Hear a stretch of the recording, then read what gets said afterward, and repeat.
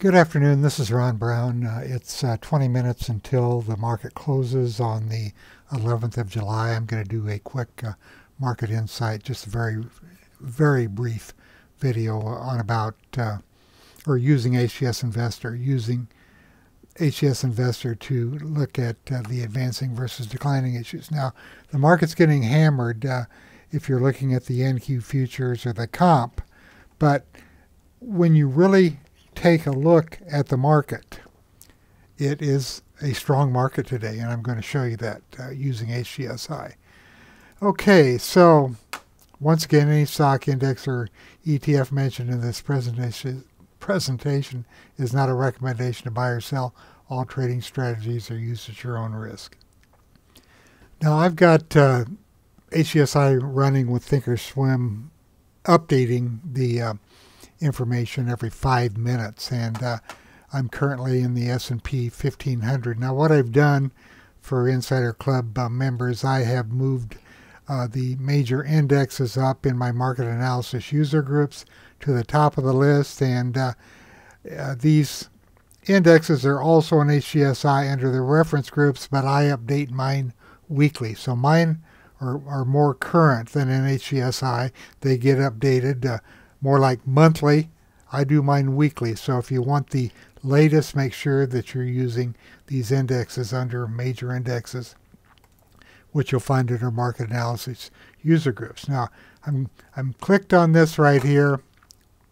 I'm going to go ahead and close the warehouse, and I'm going to go up under tools, and I'm going to rebuild the indexes in the group. So I'm rebuilding the Dow, the NASDAQ, the Composite, the 100, the Russell, and so on. You can see all of them here. And then I'm going to transfer them to the warehouse module, and I have to make a change here. I'm going to go into my essential warehouse views, top-down scorecard views for HGSI generated index analysis. These are generated by HGSI. They're equal dollar weighting. I'm going to go down to number 3. This is advancing issues divided by declining issues, and I'm going to take a look at this. And if you look closely, you can see that for the S&P 600, which is at the top, 95%, almost 96% of the stocks are advancing, only 3.75 declining. The Russell 2000 is 94.66, 493 down. These are all strong. Let's look at the 1500. 1484 up, 1484 up. I'm sorry, there's 1,484 securities in here that are over $5. And out of those, 89% up, 10% down.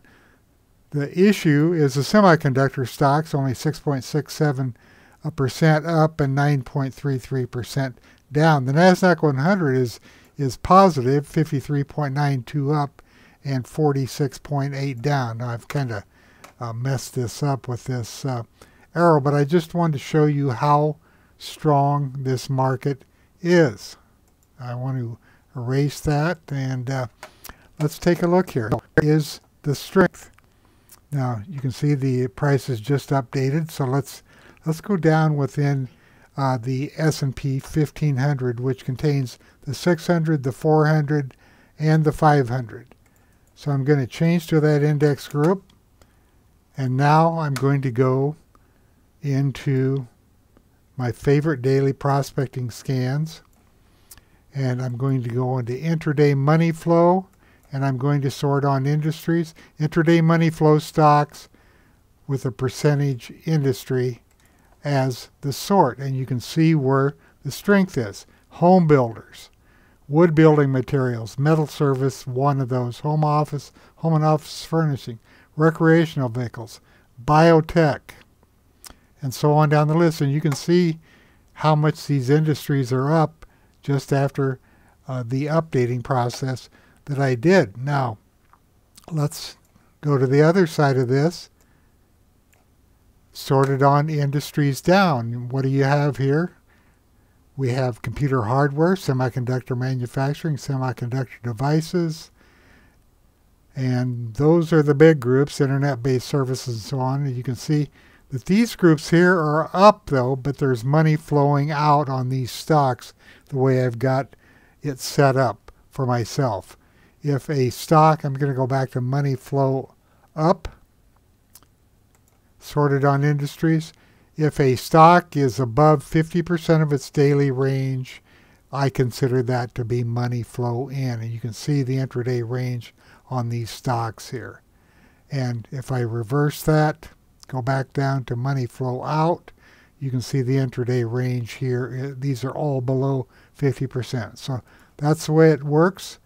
This is the extent of this video. I just want to show you the power of HGSI in conjunction with using these major indexes, which are updated weekly. Thank you for listening.